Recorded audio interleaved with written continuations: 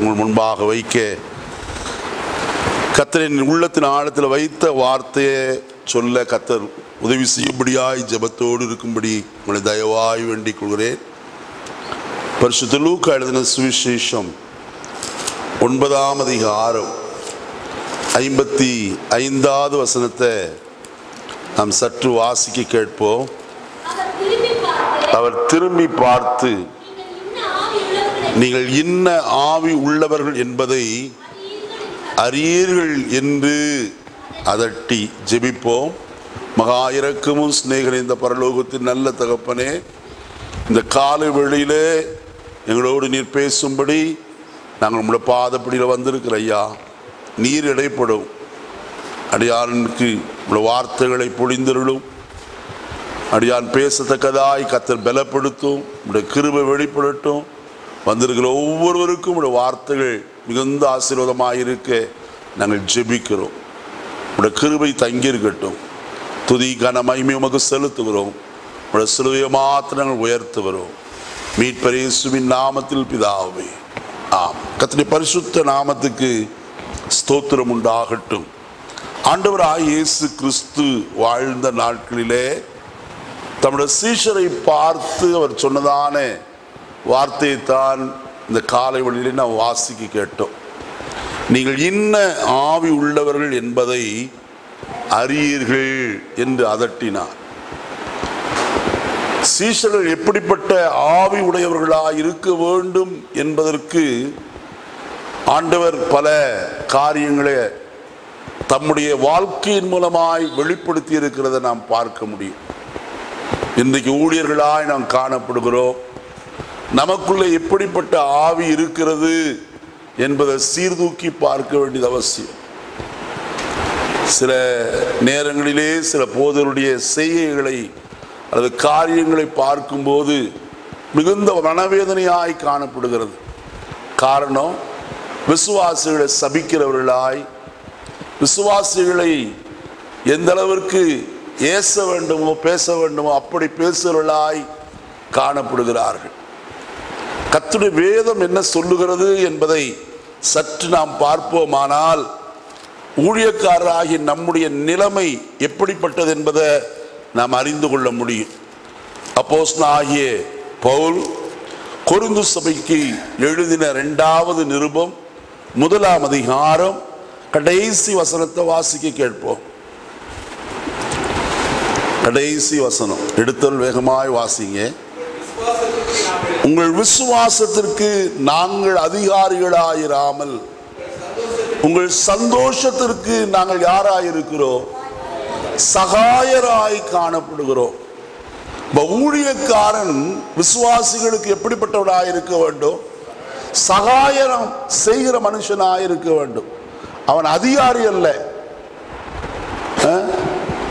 இந்த ஸ்கூல்ல தான் வாத்தியார் எந்திரி உட்காரு பெஞ்சு மேலே ஏறுன்னு சொல்லுவார். இன்னைக்கு அதை விட மிக மோசமாய் சில சபைகள் காணப்படுகிறது. நான் கேட்கிறேன், நாம் அப்படிப்பட்டவர்களாய் இராதபடிக்கு விசுவாசியுடைய சந்தோஷத்திற்கு நாம் யாராய் இருக்க வேண்டும்? சகாயராய் காணப்பட வேண்டும். அப்ப நம்ம ஆவி எப்படிப்பட்டதாய் இருக்க வேண்டும்? ஒரு 7 காரியத்தை இந்த காலை வேளையில் உங்களோடு கூட நான் உங்களுக்கு சுட்டி காட்டும்படியாய் விரும்புகிறேன். முதலாவது அதே லூக்கா எழுதின சுவிசேஷம் 9ஆம் அதிகாரம் 12வது வசனத்தை நான் வாசிக்க கேட்போம். 9:12. சாயங்காலமான போது 12 சேர்ந்து வந்து அவரை நோக்கி, நாம் இருக்கிற இடம் வனாந்திரமாயிருக்கிறது, சுற்றி இருக்கிற ஊர்களிலும் கிராமங்களிலும் ஜனங்கள் போய் தங்கி போஜன பதார்த்தங்களை சம்பாதித்துக் கொள்ளும்படி அவர்களை அனுப்பிவிட வேண்டும் என்றார்கள். முதலாவது காரியம், சீஷருடைய ஜீவிதத்தில் காணப்பட்ட ஆவி எப்படிப்பட்டது என்று சொன்னால், மனதுருக்கம் இல்லாத ஒரு ஆவி, இரக்கமே இல்லை. இவர்கள் எங்கே இருந்தார்கள்? வனாந்திரத்தில் காணப்படுகிறார்கள். இயேசு சொன்னதான போதனையை கேட்டுக்கொண்டே அவர்கள் இருந்து விட்டார்கள். இதுவரைக்கும் போஜனம் அவர்கள் புசிக்கவில்லை. காரணம், வானத்தின் அப்பமாகிய வசனத்தை புசித்தபடியினாலே அவர்களுக்கு பசி என்பது தோன்றவில்லை. இப்பொழுது இயேசு அவர்களை அனுப்பிவிட மனதாயிருந்த போது சீஷர்கள் சொல்லுகிறார்கள், துரிதமாய் நீர் அவர்களை என்ன செய்ய வேண்டும்? அனுப்ப வேண்டும். காரணம், இது வனாந்திரமான இடம். எல்லாரும் போய் கிராமத்திலும் மற்ற ஊர்களிலும் போய் அவர்கள் போதின பதார்த்தங்களை என்ன செய்யட்டும்? வாங்கி கொள்ளட்டும். நமக்கு எதுக்கு ஐயா வம்பு? துரத்தி விடுவோம். ஆனால் இயேசு அப்படிப்பட்டவராய் அல்ல. அவர்களை பார்த்து சொன்னார், நீங்கள் தான் அவர்களுக்கு என்ன செய்ய வேண்டும்? போஜனம் கொடுக்க வேண்டும் என்று சொன்னார். இந்த காலை வேளையிலே நம்முடைய ஆவி எப்படிப்பட்டது?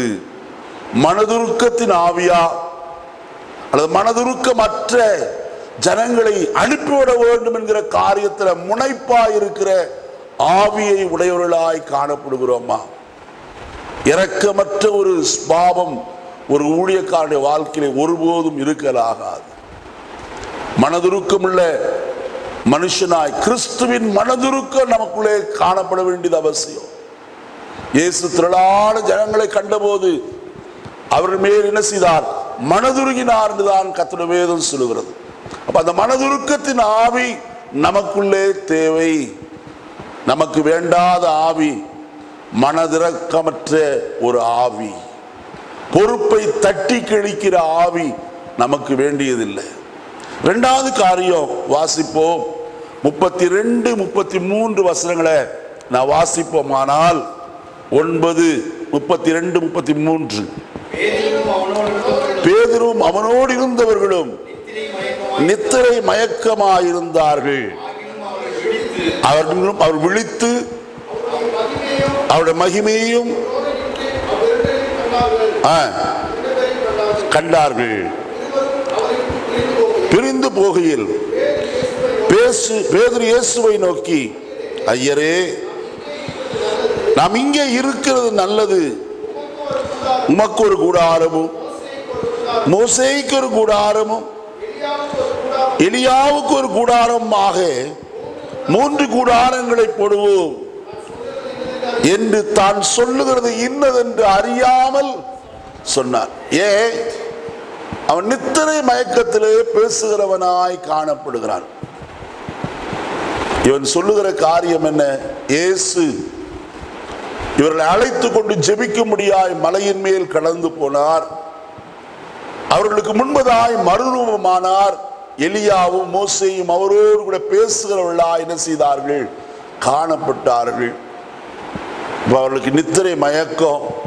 பேதுரு சொல்கிறான், ஆண்டவரே, நாம் இங்கேயே இருக்கிறது எப்படிப்பட்டது? ஆண்டவர் அங்கேயே இருக்கும்படி அவர்களை அழைத்து கொண்டு போகவில்லை, ஜெபிக்கும்படிக்குத்தான் கடந்து போனார். ஆனால் இவர்களோ உணர்வற்றவர்களாய் காணப்படுகிறார்கள். தங்களுடைய காரியம் என்ன, தாங்கள் செய்ய வேண்டியது என்னது, தாங்கள் செய்ய வேண்டிய ஊழியம் எப்படிப்பட்டது என்பதை உணராதபடிக்கு உணர்வற்றவர்களாய் அவர்கள் அங்கே காணப்படுகிறத நாம் பார்க்கிறோம்.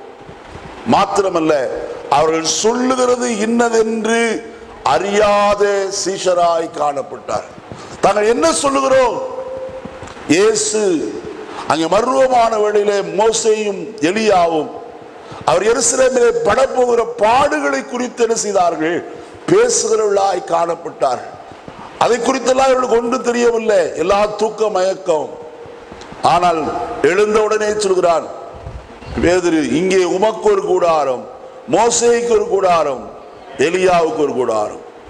கூடாரம் போட்டு தங்குறதுக்கு அவங்க மேல இருந்து வரல. இவர் அதற்காய் மலையின் மேல் போகவில்லை. நன்றாய் கவனிப்போம்.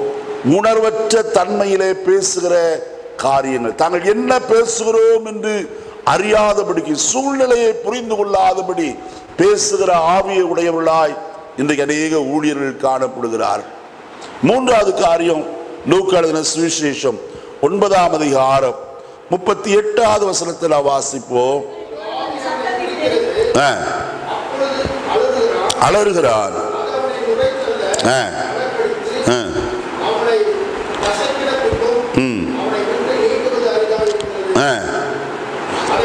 அதை துரத்தி விடும்படி உங்களுடைய சீஷரை வேண்டிக் கொண்டேன், அவர்களால் கூடாமற் போயிற்று. பாருங்கள், கர்த்தருடைய வசனத்தில் நன்றாய் கவனிக்க வேண்டிய ஒரு காரியம். நான் அவனுடைய சீஷரிடத்திலே அவனை கொண்டு வந்தேன், அவர்களால் இந்த காரியத்தை நிவர்த்தி செய்ய கூடாமற் போயிற்று. அந்த பிசாசை அல்லது அந்த ஆவியை அவர்களால் துரத்தி விட முடியாமற் போயிற்று. நல்ல கவனிங்க, இவர்கள் அதிகாரம் பெறாதவர்கள் அல்ல. இவர்கள் எப்படிப்பட்டவர்கள்? அதிகாரம் பெற்றவர்கள். வசனத்தில் நான் வாசிக்கிறோம், மார்க் எழுதின சுவிசேஷத்தில் நான் வாசிக்கும் போது கர்த்தருடைய வேதம் இப்படியாய் சொல்லுகிறதை நாம் பார்க்கிறோம். மார்க் எழுதின சுவிசேஷம் 3ஆம் அதிகாரம் 14-15 வசனங்களை வாசிப்போம். அப்பொழுது அவர் 12 பேரை தெரிந்து கொண்டு அவர்கள் தம்மோடு கூட இருக்கவும் பிரசங்கம் பண்ணும்படியாக தாம் அவர்களை அனுப்பவும், வியாதிகளை குணமாக்கவும், பிசாசுகளை துரத்தவும், அவர்களை அதிகாரமுடையவர்களாகவும் அவர்களை என்ன செய்தார்? அவர்களுக்கு என்ன கொடுக்கப்பட்டிருந்தது? அதிகாரம் கொடுக்கப்பட்டிருந்தது. அதிகாரம் கொடுக்கப்படாதபடிக்கு காணப்படவில்லை. இயேசு அவர்களை அதிகாரப்படுத்தி இருந்தார். ஆனால் அந்த அதிகாரத்தின் வல்லமையை அவர்கள் என்ன செய்யவில்லை? அறிந்து கொள்ளாத, விசுவாசம் இல்லாத சந்ததியாய் காணப்பட்டார்கள். அதனால தான் அடுத்த வசனத்தில் சொல்லும் போது 41ஆவது வசனத்தில் இயேசு பிரதியுத்தரமாக விசுவாசம் இல்லாத மாறுபாடுள்ள சந்ததியே என்று கடிந்து கொள்கிறார். அருமையானே, இன்றைக்கு விசுவாசிகளுடைய அதிகாரம் இன்னதென்று விசுவாசிகள் அறியவில்லை. ஊழியக்காரரும் கர்த்தர் தங்களுக்கு கொடுத்த அதிகாரத்தை என்ன செய்யவில்லை? அறியாதபடிக்குத்தான் இன்றைக்கு காணப்படுகிறார்கள். அருமையான கர்த்தருடைய ஊழியக்காரரே, கர்த்தர் நம்மை அதிகாரப்படுத்தி இருக்கிறார். தேவன் நம்முடைய சொல்லை கேட்டு செய்கிற தேவனாய் காணப்படுகிறார். கர்த்தருடைய வசனத்தில் நான் வாசிப்போமானால் யாத்ராகமத்தின் புஸ்தகம்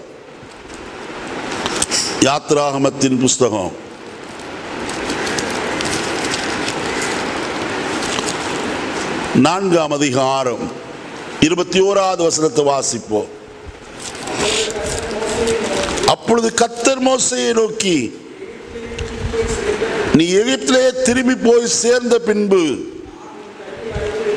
நான் உன் கையில் அளித்திருக்கிற அற்புதங்கள் யாவையும் பார்வோனுக்கு முன்பாக செய்யும்படி என்ன செய்? எச்சரிக்கையாயிரு. பார்வோனுக்கு முன்பதாய் நீ என்ன செய்ய வேண்டும்? அற்புதங்களையும் அடையாளங்களையும் செய்ய வேண்டும். ஏன்னா கர்த்தர் உன் கையில் இடத்தை கொடுத்திருக்கிறார், அற்புதங்களையும் அதிகாரத்தையும் கொடுத்திருக்கிறார். வசனத்தில் வாசிக்கிறோம், நான் உன் கையில் அளித்திருக்கிற அற்புதங்கள் யாவையும் பார்வோனுக்கு முன்பாக நீ செய்ய வேண்டும். அப்ப தேவன் ஒரு ஊழியக்காரரை அழைத்தால் அவன் கையில கொடுத்திருக்கிறது என்ன? அற்புதங்களை செய்யும் வரத்தை கர்த்தர் கொடுத்திருக்கிறார். அப்போ அற்புதங்களை செய்யத்தக்கதாய் தேவன் அவனை பலப்படுத்தி இருக்கும் போது செய்யாமல் இருப்பது அவனுடைய குற்றமே. காரணம் என்ன? அவிசுவாசம். நான் ஜெபம் பண்ணா நடக்குமா? என்ன கொண்டு இந்த காரியம் நடக்கிறதா? இவைகளெல்லாம் சாத்தியமா என்றுதான் அநேகர் யோசிக்கிறோம். நல்ல கவனிங்க, 1000 பேரை கொண்டாத்தான் அறவைத்தியே. நம்ம ஜெபம் பண்ணி ஒருத்தர் செத்தே போனாலும் அதை பத்தி கவலைப்பட வேண்டிய அவசியம் இல்லை. அடுத்தவனுக்கு ஜெபம் பண்ணணும். ஏன்? அடுத்தவனை கர்த்தர் உயிரோடு கூட என்ன செய்வார்? எழுப்புவார். நம்ம நினைக்கிறோம் இது நம்ம ஜெபம் பண்ணி இதெல்லாம் நடக்க போதா? குஷ்டரோகம் சுஸ்தமாக போதா? கூனி நிமிர போகிறாளா? இதெல்லாம் நடக்கிற காரியமா? 2 மாதம் இருக்கும், என்னுடைய சபையில ஒரு வயதான தாயார ஒரு சகோதரி அழைத்து கொண்டு வந்தாள். அந்த சகோதரி இப்படி, அந்த அம்மா இப்படி குனிஞ்சிட்டு தான் ஸ்தோத்திரம் சொல்லிச்சு. நான் சொன்ன, பாவம் வயசான பாட்டி குனிஞ்சிட்டு என்ன செய்யுது? ஸ்தோத்திரம் போடுதுன்னு சொல்லி நான் அந்த அம்மாவுக்கு தலையில கை வச்சு ஜெபம் பண்ணி அனுப்பிச்சிட்டேன். ரெண்டாவது வாரமும் வந்துச்சு, அப்படியே தான் ஜெபம், அப்படியே தான் கும்பிட்டு ஸ்தோத்திரம் சொல்லிச்சு, ஸ்தோத்திரம் பண்ணி ஜெபம் பண்ணி அனுப்பிச்சு விட்டு மூணாவது வாரம் நிமிர்ந்துட்டு வந்து ஸ்தோத்திரம் சொல்லிச்சு. எனக்கு தெரியல இந்த அம்மா இப்போ நிமிர்ந்து ஸ்தோத்திரம் பண்ணலான்னு நினைக்கிது போல இருக்குன்ட்டு நானும் ஸ்தோத்திரம் என்ன.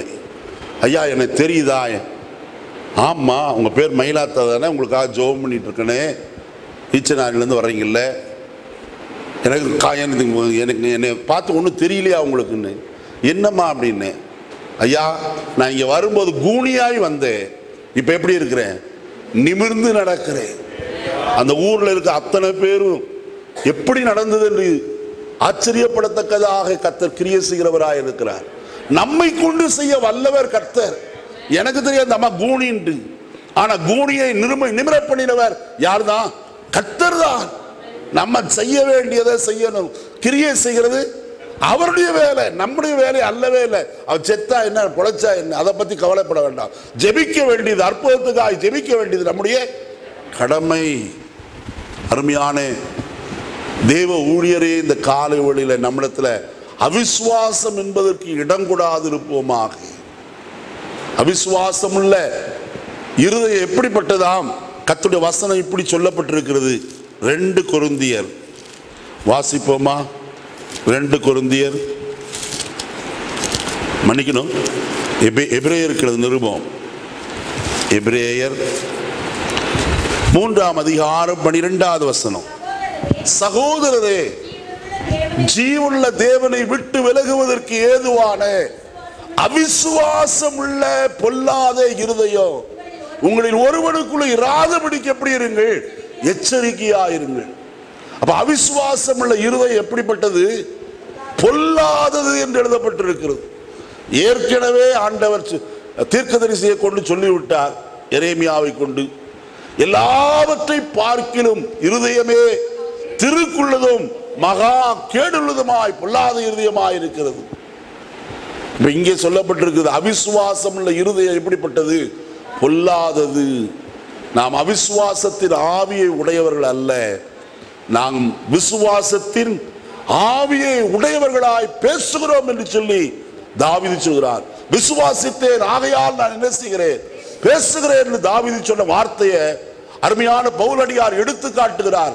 விசுவாசிக்கிறேன், ஆகையால் நானும் என்ன செய்கிறேன்? பேசுகிறேன். நாம் விசுவாசம் உள்ள ஆவியை உடையவர்களாய் காணப்பட வேண்டும். 4வது காரியம் கர்த்தருடைய வசனத்துல 9ஆம் அதிகாரம் 44ஆம் வசனத்தை பாருங்கள். 9:44. இந்த வார்த்தைகளை கவனமாய் கேளுங்கள். மனுஷகுமாரன் மனுஷர் கைகளில் ஒப்பு கொடுக்க போகிறார் என்றார்கள். அவர்கள் அந்த வார்த்தையின் கருத்தை அறிந்து கொள்ளவில்லை. அது அவர்களுக்கு தோன்றாமல் மறைபொருளாயிருந்தது. அந்த வார்த்தையை குறித்து அவரிடத்தில் விசாரிக்கவும் என்ன செய்தார்கள்? பயந்தார்கள். வசனத்தில் வாசிக்கிற இயேசு மனுஷகுமாரன் பாவிகளுடைய கையில் என்ன செய்யப்படுவார்? ஒப்பு கொடுக்கப்படுவார். அவர் பல பாடுகளுக்கு உட்பட்டு அவர் சிலுவையிலே அறையப்படுவார் என்று கர்த்தருடைய வேதம் சொல்லுகிறது. இதை குறித்து அவர் பேசிக் கொண்டிருக்கிறார். ஆனால் அவர்கள் என்ன செய்யாதிருந்தார்கள்? அதை அறியாதவர்களாய் காணப்பட்டார்கள். அந்த வார்த்தையினுடைய கருத்தை, உட்பொருளை அவர்கள் என்ன செய்யவில்லை? அறியவே இல்லை. அநேக சமயத்தில் நாம் கருத்தை அறியாதவர்களாய் காணப்படுகிறோம். வசனத்தில் எழுதப்பட்டிருக்கிற காரியம், அவர்கள் சிலுவையை குறித்த அறிவு அவர்களுக்கு இல்லாமல் காணப்பட்டது. இயேசு கடைசி வரைக்கும் இப்படியே இருப்பார் என்று தான் நினைத்துக் கொண்டிருக்கிறார்கள். அவருடைய ஊழியத்தின் நாட்கள் நிறைவேறும் போது அவர் நிச்சயமாய் என்ன செய்யப்படுவார்? பாவிகளுடைய கையிலே ஒப்பு கொடுக்கப்படுவார். அவர்கள் அவரை சிலுவையில் என்ன செய்வார்கள்? அறைவார்கள். அவர் 3வது நாள் உயிரோடு கூட என்ன செய்வார்? எழுந்திருப்பார் என்று எத்தனையோ முறை சீஷரிடத்தில் சொல்லி இருந்தோம். அவர்கள் அதை குறித்த அறிவற்றவர்களாய் காணப்படுகிறார்கள். இன்றைக்கு நம்முடைய ஜீவிதத்தில் நாம் அறிந்து கொள்ள வேண்டிய ஒரு காரியம், வேதத்தினுடைய மகத்துவத்தை நாம் அதிகமாய் அறிந்து கொள்ள வேண்டும். கிறிஸ்து எதற்காக இந்த உலகத்திலே வந்தார், என்ன செய்தார், எதற்காக தம்முடைய ஜீவனை கொடுத்தார் என்கிற பரிபூர்ணமான ஒரு அறிவு, அந்த அறிவோடு கூட கர்த்தருடைய வார்த்தையை பிரசங்கிப்பது அது மிகுந்த ஆசீர்வாதமாய் காணப்படும். அதனால் சிலுவையை குறித்த ஒரு காரியம் நாம் நன்றாய் அறிந்திருக்க வேண்டியது அவசியம். வேதத்தில் வாசிக்கிறோம், சிலுவையை குறித்த உபதேசம் கெட்டு போறவர்களுக்கு எப்படி இருக்கிறது, பைத்தியமாய் இருக்கிறது, ரட்சிக்கப்படுகிற நமக்கோ. அப்ப அந்த சிலுவை தான் என்னத்தை கொடுக்கிறது, ரட்சிப்பை கொடுக்க வல்லது. சிலுவையின் மூலமாய்த்தான் என்ன வருகிறது, ரட்சிப்பு வருகிறது, சிலுவையிலே தொங்கின இயேசு கிறிஸ்துவின் முகாந்தரமாய். அப்ப அதை குறித்த அறிவில்லாத ஆவியை உடையவர்களாய் சீஷர்கள் காணப்படுகிறார்கள். சிலுவையை குறித்த ஒரு தெளிவான அறிவு அவர்களுக்கு வேண்டும் என்று ஆண்டவர்களுக்கு கருத்தை போதிக்கிறவராய், மறுபடியும் போதிக்கிறவராய் காணப்படுகிறார். அடுத்த காரியம் பாருங்கள், வசனத்தில் 46வது வசனத்தை வாசிப்போ. பின்பு தங்களில் எவன் பெரியவன் என்று வாக்குவாதம் அவர்களுக்குள்ளே உண்டாயிற்று. சுயநல ஆவி,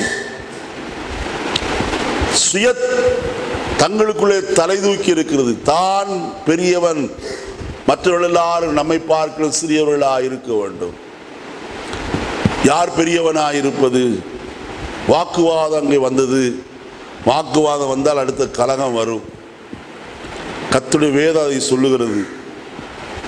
முதல் நமக்குள்ளே காணப்படக்கூடாத ஆவி என்னவென்றால் சுயநலம், நம்மை நாமே மேன்மைப்படுத்துவது. எனக்கு தகுதி இருக்கிறது, நான் தலைவனாயிருக்க, எனக்கு எல்லா தகுதியும் இருக்கிறது. உலகத்தார் சொல்கிறார்கள், அதை போல தான் இன்றைக்கு காணப்படுது. இன்றைக்கு அப்படிப்பட்ட காரியத்திற்கு தான் பயங்கரமான பிரச்சனையை நான் காணப்படுது. இன்றைக்கு போதகருடைய உலகத்திலேயும் யார் பெரியவர் இல்லையா, யார் பெரியவன்கிறதான காரியம்தான் இன்னைக்கு ஜனங்கள் ஊழியக்காரர்களுள்ள இருக்கு. பாருங்க, சாதாரணமாக இருக்கிற ஊழியக்காரர் யாரும் மதிக்கிறது இல்லை. ஆனால் அதே சமயத்தில் பெரிய படகு மாதிரி ஒரு காரில் வந்து இறங்கிட்டாருன்னு வைங்க, ஓடி போய் கும்பிட்றாங்க. ஐயா கதவை திறந்து விடுறாங்க, பேகை தூக்கிட்டு வராங்க, என்னென்னலாம் செய்யணுமோ அத்தனை சேட்டையும் செய்கிறாங்க. ஆனால் சாதாரண ஒரு ஊழியக்காரங்க ஒரு ஓட்ட சைக்கிளில் வந்தா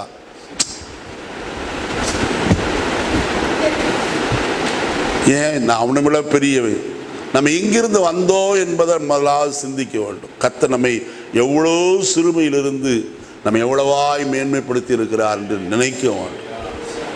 சுயநல ஆவி இருக்கும்போது அங்கே மற்றவர்களை குறித்த கரிசனை நமக்கு காணப்படும். நமக்குள்ளே தேவையான ஆவி என்னவென்றால் தன்னலமற்ற ஆவி தேவையாயிருக்கிறது. எப்போது நான் பெரியவனாகணும். வாசி சொல்லும்போது சொன்னார், 2 பாட்டோட நிறுத்தினார், நான் 3வது பாட்டு பாடுங்கன்னு ஒரு சாட்சின்னு சொன்னார். ஆண்டு விழாவுக்கு ஒருத்தர் கூப்பிட்டாரா, அவர் 30 பேரை கூட்டிகிட்டு போயிட்டார். யோசித்து பாருங்க, ஆண்டு விழாவுக்கு இதுக்காக பாஸ்டர்களை கூப்பிடுறது? இருக்கிற ஊழிய சபையாரை திடப்படுத்தி, தைரியப்படுத்தி, பலப்படுத்தி, இந்த சபையில் நிலைத்திருந்து கர்த்தருடைய ராஜ்யத்துக்கு ஆயத்தப்படுங்கள் சொல்றதை விட்டு போட்டு நீ என்ன சொன்னாரோ என்ன பிரசங்கம் பண்ணாரோ தெரியல, 30 பேர் என்ன செஞ்சிட்டாரு, கொண்டே போயிட்டார். இப்படிப்பட்ட ஆவி இருக்கக்கூடாது. சில பேர் தன்னுடைய சபைதான் வளரணும், தன்னுடைய சபைதான் கோயம்புத்தூர்லே பெருசா இருக்கட்டும், நல்லது, என்ன நல்லது. ஆனா அதுக்காக இந்த குறுக்கு வழியில் என்ன செய்யக்கூடாது, ஆத்துமாக்களை சம்பாதிக்கூடாது. அது கர்த்தர் பிரியமற்றவர். அந்த 30 பேரை சம்பாதிக்கிறதுக்கு அவர் போட்ட முழங்கால் என்ன, எத்தனை முறை அந்த வீட்டுக்கு போய் சுவிசேஷம் சொல்லி இருப்பார், அதெல்லாம் யோசிக்கிறது இல்லை. வா வா வா, உனக்கு ரெட் கார்பெட் விரிச்சு நான் விடுறேன், உனக்கு போனது என்னது, நீ தான் அதுக்கு மூப்பர், இதுக்கு தான் மூப்பர், நீ அதுக்கு அப்படி. அதல்ல, சுயநலமற்ற ஒரு ஆவி நம்முடைய வாழ்க்கையிலே தேவையாயிருக்கிறது. நான் சுருக்கமாய் தான் சொல்கிறேன். அடுத்த ஒரு காரியம் பாருங்க, 49வது வசனத்தை வாசிப்போம். 49. யோவான் அவரை நோக்கி, ஐயரே, ஒருவன் உம்முடைய நாமத்தினாலே பிசாசுகளை துரத்துகிறதை நாங்கள் கண்டு அவன் எங்களுடனே கூட உம்மை பின்பற்றாதவனானபடியினால் அவனை தடுத்தோம். போதுமா? எரிச்சலின் ஆவி. யோசித்து பாருங்க. இன்னும் சொல்ல போனால் பிரிவினையின் ஆவி எங்கே தொடங்குது? இங்கே தான் தொடங்குது. தான் மட்டும் தான் எல்லாம் செய்யணும், வேற யாரும் என்ன செய்யக்கூடாது, அற்புத அடையாளம் செஞ்சிடக்கூடாது. ஆண்டவரே, உம்முடைய நாமத்தினாலே அவர்கள் பிசாசுகளை துரத்துகிறதே நாங்கள் என்ன செய்தோம், கண்டோம். நாங்கள் என்ன செய்தோம், அவன் உண்மை பின்பற்றாதபடினால போய் தடுத்தோம். உனக்கு யார் அதிகாரம் கொடுத்தது? நீ இயேசுநாதர் பின்பற்றியா? இல்லையே என்று சொல்லி அவனை என்ன செய்தோம், தடுத்தோம். ஆனால் அவன் யாருடைய நாமத்தினால தான் துரத்துனானா பிசாசை? வசனத்தில் வாசிக்கிறோம், உம்முடைய நாமத்தினாலே. யாருடைய நாமத்தினாலே? இயேசுவின் நாமத்தில் தான் துரத்தி இருக்கான். ஆனால் இவன் யாருடைய கூட்டம் இல்லை. நீங்க எங்க சபை இல்லைங்க, எங்க சபைக்கு வந்ததான் சியோனே. ஏன்னா இவங்க சியோனுக்கு விலை கொடுத்து வாங்கி அங்கே பிளாட் போட்டு வச்சிருக்காங்க, காரணியால் பிளாட் போட்ட மாதிரி. யோசித்து பார்ப்போம். பரலோகம் பரிசுத்தவான்களுக்கு தான் சொந்தம். இங்கேயே இத்தனை பிரிவினை இருக்குமா? பரலோகத்தில் போய் எப்படி பிரிவினை ஆவியோடு இருக்க முடியுமா? கேட்டு பக்கம் கூட போக முடியாது, கர்த்தர் விடமாட்டாரே. இப்ப பிரிவினை ஆவி இன்னும் சொல்ல போனால் நான் வேறு நீ வேறு என்று பிரித்து பார்க்கிற ஒரு ஆவி நமக்குள்ளே இருக்கவே கூடாது. நமக்கு இந்த ஊழியங்கிறது எங்களுக்கு மட்டும்தான், நாங்க தான் ஊழியம் செய்யணும், வேற யாரும் என்ன செய்யக்கூடாது. இந்த உலகத்தில் நம்ம இந்தியாவில் அப்படிதான் நடந்துட்டு இருக்கு. நாங்கள் மட்டும்தான் ஆளுவோம், வேற யாரும் என்ன செய்யக்கூடாது. அவன் என்னென்ன செஞ்சுட்டு இருந்தீங்களோ அதை படி முதல்ல இருந்து அந்த வேலையை செஞ்சுட்டு இருங்க. அது ஆவிக்குரிய உலகத்தில் இப்போ வந்துருச்சு. நாங்கள் மட்டும்தான் ஊழியம் செய்வோம், வேற யாரும் என்ன செய்யக்கூடாது. இது எங்க பவுண்டரி? யார் பவுண்டரி? இது எங்க பவுண்டரி? இதுக்குள்ள உள்ள வந்துட்டுனா உன்னை சாபம் போட்டுருவேன். சாபம் என்ன போட்டு நீ ஒண்ணுமில்லாம முடங்கி போவ. சிலர் அப்படி சொல்றாங்க, வருத்தமா இருக்கிறது. எங்க பார்டருக்குள்ள யாராவது வந்து யாருக்காவது ஜோம் பண்ணீங்க, நான் சாபம் போட்டுருவேன். நம்ம சபிக்கிறது இருக்கல்ல, ஆசீர்வதிக்கவே கர்த்தர் நம்ம என்ன செய்திருக்கிறார், அழைத்து இருக்கிறார். கர்த்தருடைய வேதம் என்ன சொல்லுகிறது பாருங்க. இந்த வசனத்தை ஞாபகம் முட்ட முடியாது நான் உங்களுக்கு சொல்லுகிறேன். வாசிப்போம். அப்போஸ்தலனாகிய பேதுரு எழுதின முதலாவது நிருபம் 3ஆம் அதிகாரம் 9வது வசனத்தை வாசிப்போம். 3:9. தீமைக்கு தீமையையும் உதாசீனத்துக்கு உதாசீனத்தையும் சரி கட்டாமல் அதற்கு பதிலாய் நீங்கள் ஆசீர்வாதத்தை சுதந்தரித்துக் கொள்ளும்படிக்கு அழைக்கப்பட்டவர்கள் என்று அறிந்து. எதுக்கு அழைக்கப்பட்டிருக்கீங்க? கர்த்தர் ஆபிரகாமை பார்த்து சொன்னார், உன்னை ஆசீர்வதிக்கிறவர்களை ஆசீர்வதி, உன்னை சபிக்கிறவர்களை. பாஸ்டர் கிறிஸ்தாஸ் போயிட்டார் வைங்க, உரிப்பெல்லாம் தாண்டிட்டாருன்னா முடிஞ்சு ஜோலி. ஜாக்கிரதை. அல்ல, நம்ம பவுண்டரி இல்லையா, கர்த்தரே சொல்லியிருக்காரு, நீ எங்கேயும் போய் என்ன செய், சுவிசேஷத்தை சொல்லு, அறிவி கர்த்தருடைய நாமத்துல. சரி, ஒரு ஆத்மா கிடைச்சதா பக்கத்தில் இருக்க சபைக்கு, அவன் தூரமா இருக்கு அங்க போங்க, தாராளம் சொல்லலாம். ஆனா ஒண்ணு, நீங்க கொண்டு போய் விடுற ஆளும் நம்பிக்கையான ஆளா இருக்கணும். நான் ஒரு ஆளை கொண்டு போய் விட்டேன், நல்ல குடும்பம், மிலிட்ரியில் சூப்பர்வைசராக இருந்தார், என்ஜினியரிங். இதில் கொண்டு போய் நம்பி விட்டோம், குடும்பத்தை சீர்கேடாக்கிட்டார். கேட்டின் மகனாய் மாற்றியே போட்டாங்க. யோசித்து பாருங்க. இப்படிப்பட்டவர்கள் யாரென்று பார்த்து சரியாய் நாம் ஜனங்களை மற்றவரிடத்தில் ஒப்புவிக்க வேண்டும். 53வது வசனத்திலிருந்து வாசிப்போம். லூக்கா 9:53. அவர் எருசலேமுக்கு போக நோக்கமாயிருந்தபடியினால் அவ்வூரார் அவரை ஏற்றுக்கொள்ளவில்லை. அடுத்த வசனம், அவர்கள் சீஷராகி யாக்கோபும் யோவானும் அதை கண்டபோது, ஆண்டவரே, எலியா செய்தது போல வானத்திலிருந்து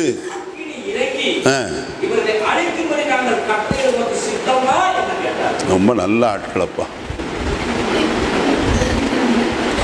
பொறுமையே இல்லாத ஆட்கள். எடுத்தா அடி, பாஸ்டர் வந்துட்டான் பாஸ்டர், அடிச்சு தட்டிட்டு வந்துட்டுமா. இப்ப ஏசுனார்ட்டு அதான் சொல்றாங்க, நாங்கள் அழித்து போட உமக்கு பிசாச துரத்தி இருக்கணும், அதை செய்யல. இவன் அழிக்கிறதுக்கு கர்த்தர் அதிகாரம் கொடுத்திருக்கிறாரா? நம்ம பாருங்க எப்படிப்பட்ட ஆட்கள் இவங்கெல்லாம். வசனத்தில் வாசி கொஞ்சம் கூட மற்றவர்கள் செய்கிற காரியத்தை சகிக்கிற தன்மை இல்லை. அவர்கள் விரோதமாய் இருக்கிறார்கள், நம்மை தள்ளுகிறார்கள், நமக்கு விரோதமாய் பேசுகிறார்கள், நம்மை சபிக்கிறார்கள். எல்லாவற்றையும் பொறுமையோடு என்ன செய்ய வேண்டும்? சகிக்கத்தான் வேண்டும். நம்ம சகிக்கிறோமா?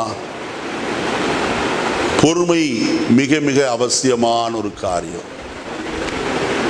என் வாழ்க்கையில் இன்னைக்கு நான் தைரியமாய் இந்த இடத்துல நின்று உங்கள் முன்பாக கர்த்தருடைய வார்த்தையை சொல்ல ஒரே ஒரு காரணம், தீமைகள் எழும்பின போதெல்லாம், எனக்கு விரோதமாய் குற்றச்சாட்டுகள் எழும்பின போதெல்லாம், அநியாயமாய் குற்றப்படுத்தின போதெல்லாம் மௌனத்தை காத்து கொண்டேன், ஒன்று பேசவில்லை.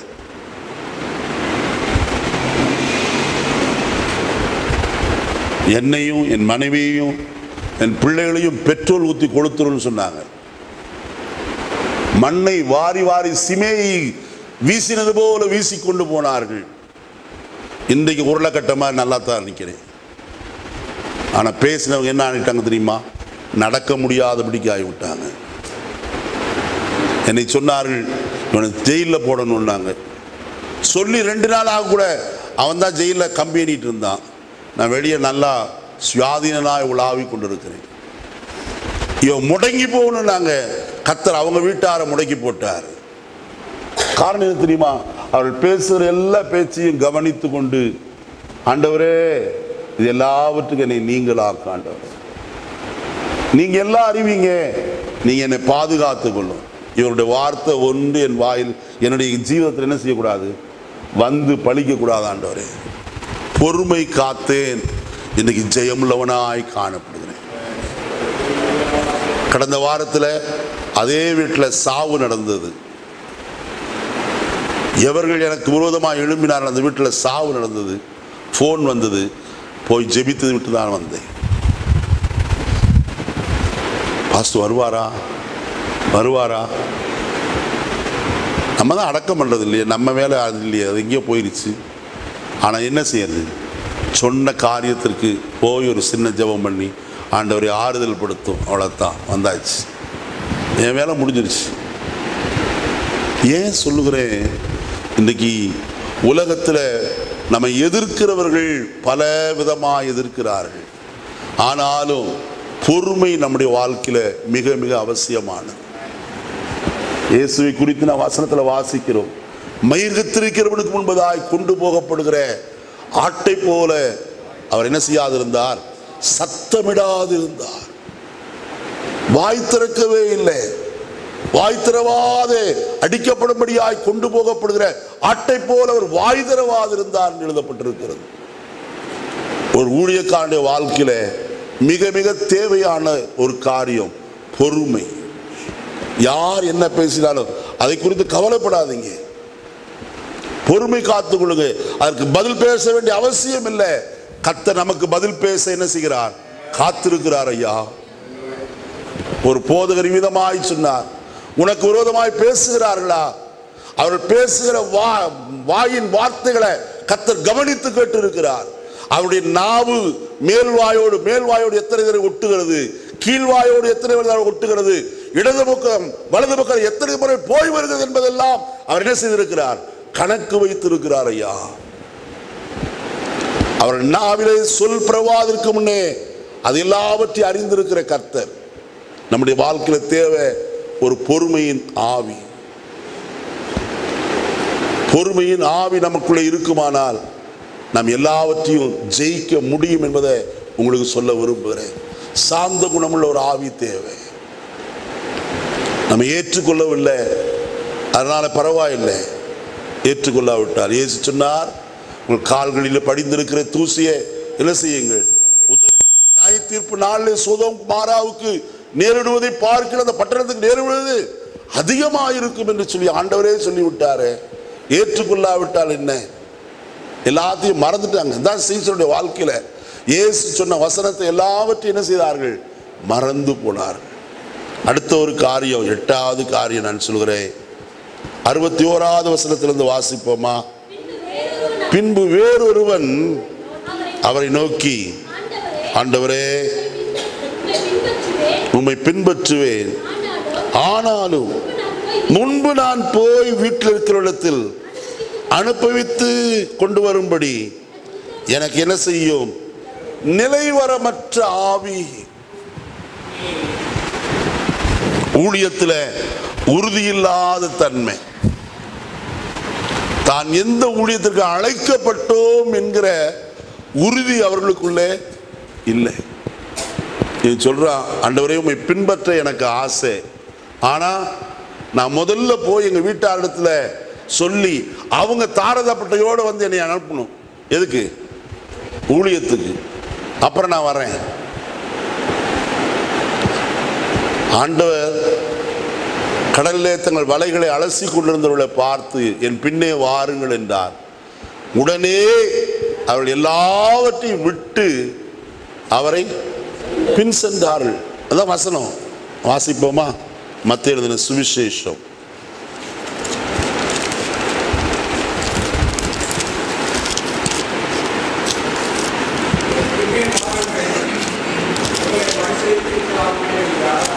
5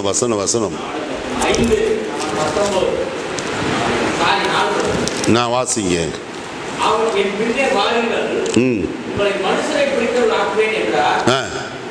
உடனே பாருங்க, 22வது வசனத்தை பாருங்க.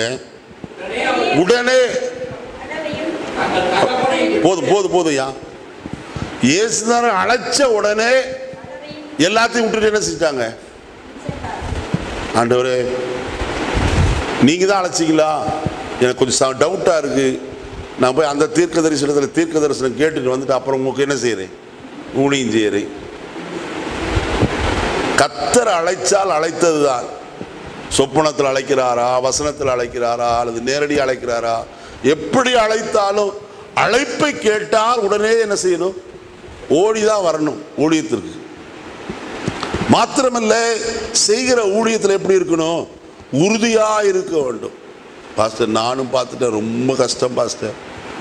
ஊழியத்துக்கு வந்தா கஷ்டம்தான், வேற என்ன. எனது முதலீடு போடாத ஊழியம். ஆண்டவரே முதலீடு போடலையே. எல்லா பிசினஸ்ல முதலீடு போடுவாங்க, இந்த பிசினஸ்ல தான் என்ன இல்லை, காட்ஸ் பிசினஸ்ல முதலீடே இல்லை. நம்ம தான் வேலை செய்யணும், அப்புறம் தான் என்ன செய்யும், எல்லாமே வரும். கர்த்தர் கொடுக்க வல்லவர். நான் சொல்கிறேன், நான் கடந்த நாட்களில் கூட்டம் நடத்தினோம், ஒரு வருடத்திலும் சொல்லவில்லை. நான் சொன்னேன், ஜெபியுங்கள், தேவை இவ்வளவு இருக்கிறது. கூட்டெல்லாம் முடிந்தது, மீதம் எடுக்க கர்த்தர் உதவி செய்தார். கர்த்தர் நல்லவருங்க. ஒரு வருடத்தில் நான் போய் இவ்வளவு கொடுன்னு கேட்டதே இல்லை. கர்த்தர் கொடுத்தார். ஏன் சொல்லுகிறேன், நம்முடைய தேவையை கர்த்தர் என்ன செய்திருக்கிறார். நம்முடைய எஜமானர் நம்முடைய தேவைகளை அறிந்திருக்கிற கர்த்தர். இன்னது தேவை என்று அவர் அறிந்திருக்கிறார், நிச்சயமாய் கொடுப்பார். இங்கே வசனத்தில் வாசிக்கிறோம், நான் முன்பு போய் அவரிடத்துல அனுப்புவித்து வரும்படி எனக்கு என்ன செய்யும் சொல்லும். ஊழியத்தில் உறுதி இல்லாத தன்மை நம்மளுடைய வாழ்க்கையில் வரவே கூடாது. ஒரு சிலர் இப்ப சுவிசேஷ ஊழியர்னாங்க, அடுத்து சொல்றாங்க எனக்கு கர்த்தர் போதகரா சபை நடத்த சொல்லி சொல்றாரு. அடுத்தது இன்னும் கொஞ்ச நாள் கழிச்சு பார்த்தா அப்போஸ்தல ஊழியர் சொல்றாரு. இன்னும் கொஞ்ச நாள் கழிச்சு பார்த்தா தீர்க்க தரிசன ஊழியம் செய்ய சொல்லி கர்த்தர் சொல்றார். கர்த்தர் அழைப்பில மாற்றம் செய்கிறவர் அல்ல. உங்கள் அழைப்பையும் தெரிந்து கொள்ளுதலையும் உறுதியாக்கும்படிக்கு எப்படி இருங்கள். தேவனுடைய கிருபை வரங்களும் அவர் அழைத்த அழைப்பும் எப்படிப்பட்டது? மாறாதது, ஒரு நாள் மாறாது. உன்னை சுவிசேஷகனாய் அழைத்தால் அந்த ஊழியத்திலேயே செய், உண்மையோடு கூட இரு.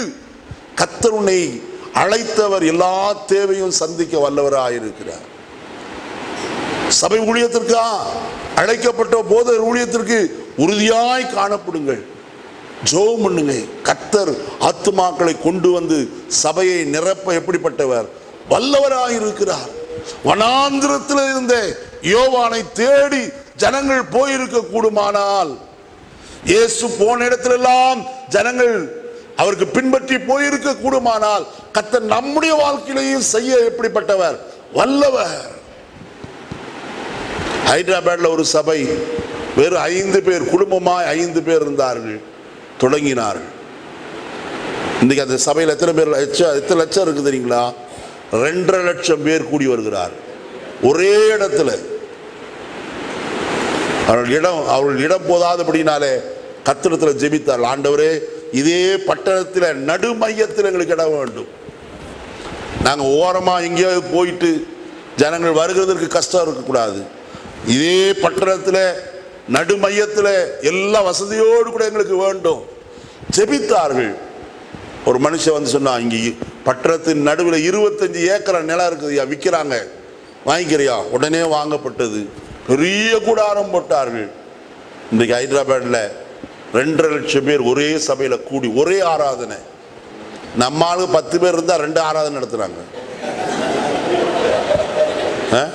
ஏயான்னு கேட்டா, 10 மணிக்கு வேலைக்கு போனதுனால அது ஒரு ஆராதனை, காலையில் 6 மணிக்கு. 10 மணிக்கு மேலே வீட்டில் இருக்கிறவங்களுக்கு இன்னொரு ஆராதனை. ஆனால் பாருங்க, இது எப்படி தான் நடத்துகிறாங்களோ எனக்கு தெரியல. கொஞ்சம் கஷ்டமாக தான் இருக்கும். 3 ஆராதனை 2 ஆராதனை, மனுஷனுடைய ஜீவன் போயிடும். ஒரு ஆராதனையிலேயே கத்தி முடியலையே, 3 ஆராதனை எப்படி பேசுறது? ஒரே ஆராதனை. யோசித்து பாருங்க. அவர் சேவிக்கிற கர்த்தரை தான் நாமும் என்ன செய்கிறோம்? சேவிக்கிறோம். வேற யாரையும் சேவிக்கலையே. எந்த இடத்திலிருந்தாயிலும் கர்த்தர் என்ன செய்ய வல்லவர்? கொண்டு வர வல்லவராயிருக்கிறார். அவரால் கூடாத காரியம் ஒன்றுமே இல்லையே. அப்படியானால் நம்முடைய இருக்க வேண்டிய ஆவி எப்படிப்பட்டது? அதை மட்டும் நான் சொல்லி முடிக்கிறேன். வாசிப்போம். ஆதியாகமத்தின் புஸ்தகம் 41ஆம் அதிகாரம் 38வது வசனத்தை வாசிப்போம். 41:38.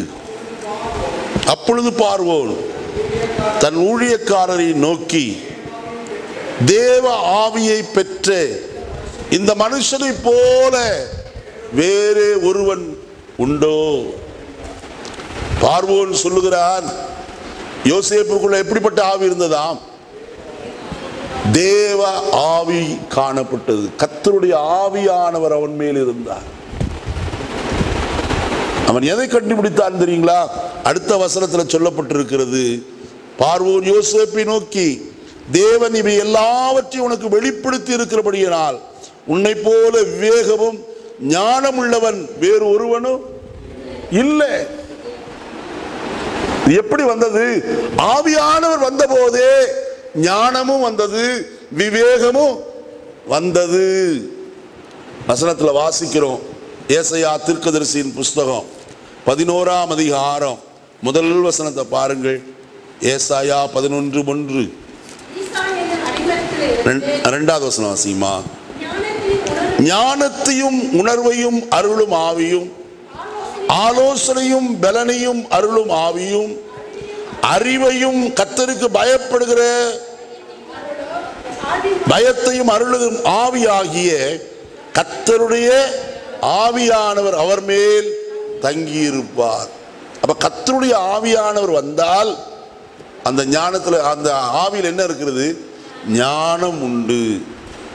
அந்த ஆவியானவர் தான் பேதைகளை ஞானியாக்குறார்.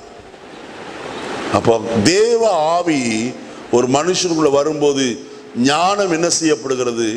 வெளிப்படுகிறது. 2வது ஆவி நமக்குள்ள இருக்க வேண்டிய ஆவி வாசிப்போமா? தானியேல் தீர்க்கதரிசன புஸ்தகம் 6ஆம் அதிகாரம் 3வது வசனத்தை வாசிப்போம். தானியேல் 6:3. இப்படி இருக்கையில் தானியேலின் பிரதானிகளுக்கும் தேசாதிபதிகளுக்கும் மேற்பட்டவனாயிருந்தான்.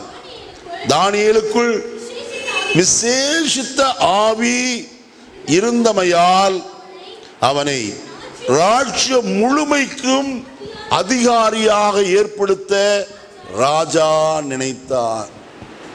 வசனத்தில் வாசிக்கிறோம், ராஜா செய்த காரியம் என்னவென்று சொன்னால், தானியேலுக்குள்ள விசேஷித்த ஆவி இருந்தபடியினாலே அவன் மேன்மை அடையும்படிக்கு கர்த்தர் உதவி செய்தார். இப்போ தேவ ஆவி நமக்குள் இருக்குமானால் மேன்மை நம்மை தேடி வரும். நாமவே மேன்மைப்படுத்த வேண்டிய அவசியம் இல்லை. கர்த்தருடைய ஆவியார் நமக்குள் இருக்கிற ஆவியானவரை கண்டு ஜனங்கள் நம்ம என்ன செய்வார்கள்? மேன்மைப்படுத்துவார்கள். 5ஆம் அதிகாரத்தை பாருங்கள், வாசிப்போமா? 14வது வசனம்.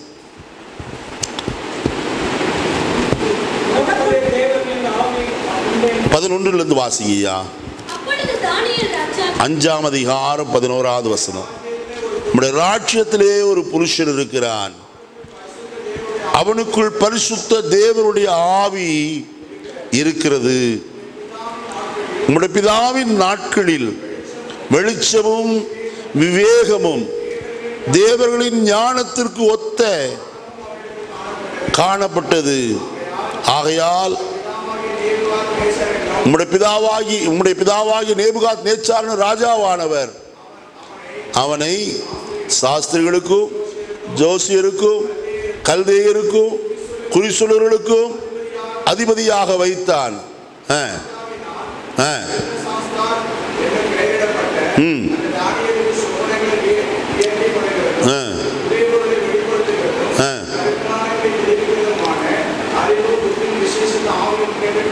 காணப்பட்டது. 14வது வசனம்.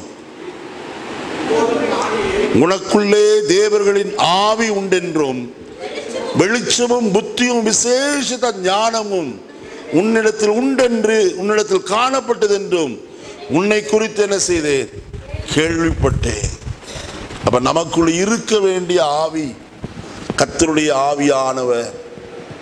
அந்த ஆவியானவர் விசேஷித்த காரியங்களை நம் மூலமாய் செய்கிறவராய் காணப்படுகிறார்.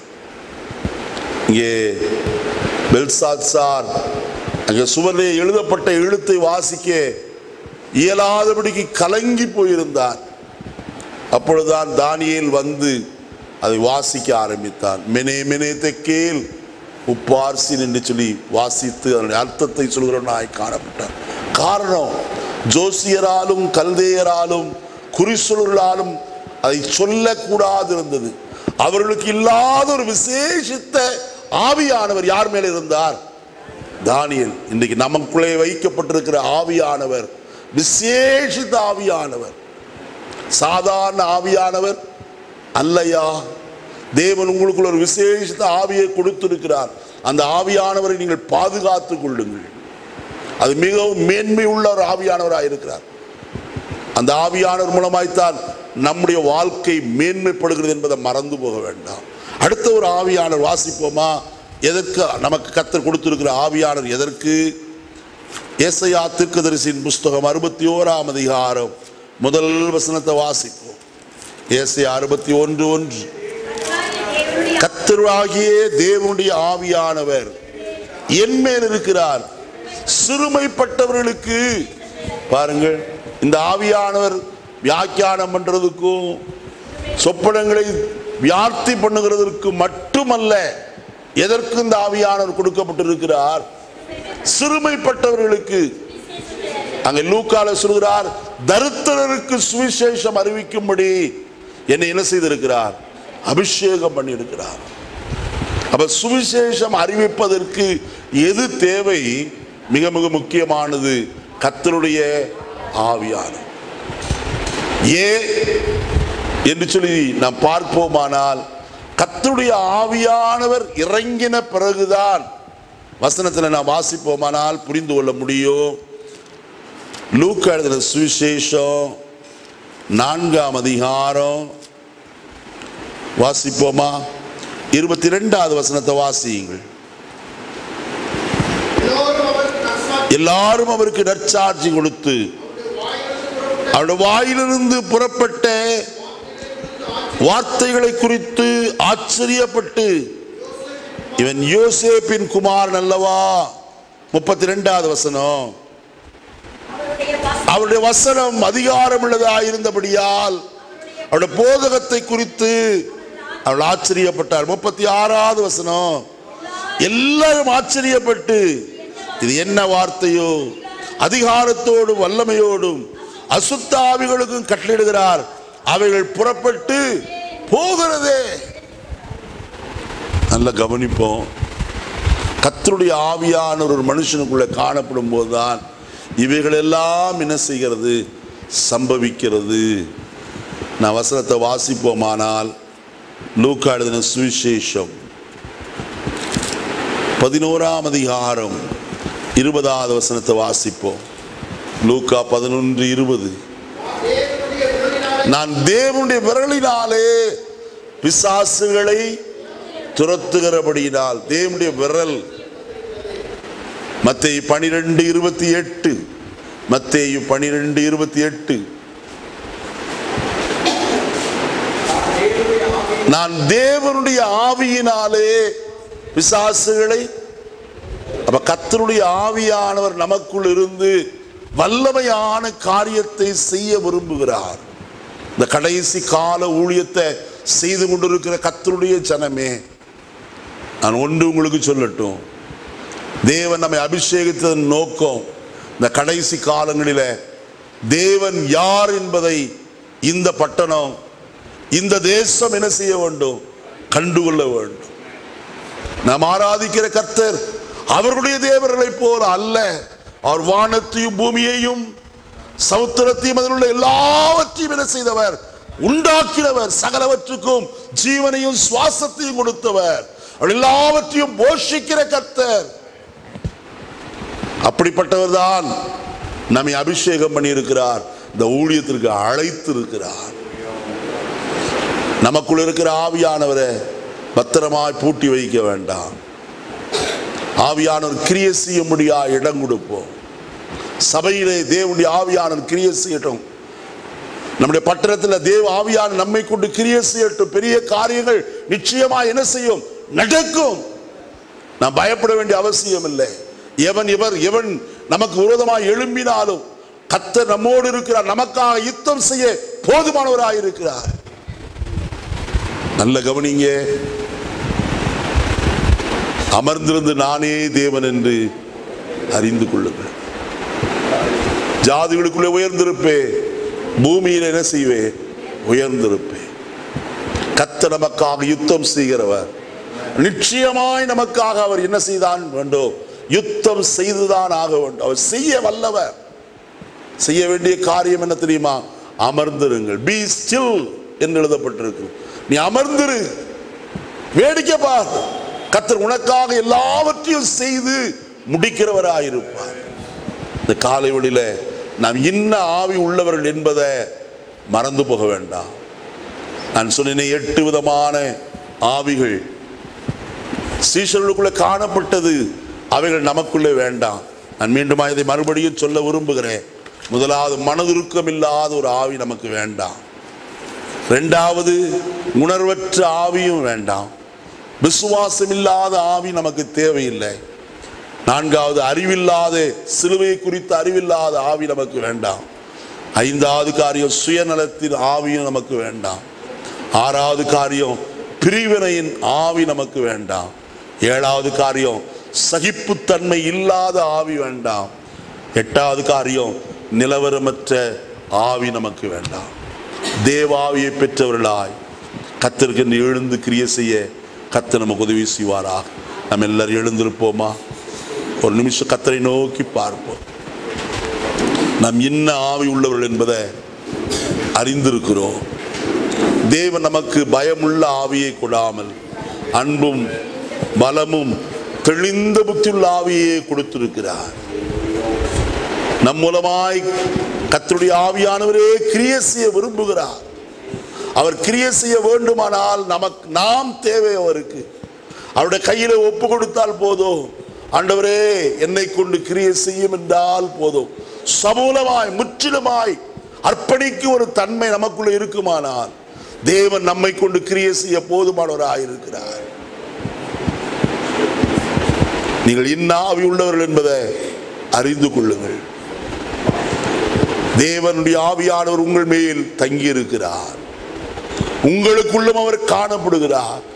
அந்த ஆவியானவர் உங்களை சகல சத்தியத்துக்குள்ள நடத்துகிறவர். அவர் உங்களை கொண்டு எல்லா கிரியையும் செய்ய வல்லவராய் இருக்கிறார். இந்த கடைசி கால ஊழியத்தில் தேவனுடைய சபையை உங்கள் மூலமாய் கட்டும்படிக்கு ஆவியானவர் பலத்த விதமாய் கிரியை செய்ய உண்மை உள்ளவர். அவரை நோக்கி பார்ப்போம். ஆண்டவரே, இந்த காலை வேளையிலே எங்களோடு பேசின வார்த்தைகளுக்கு ஸ்தோத்திரம்.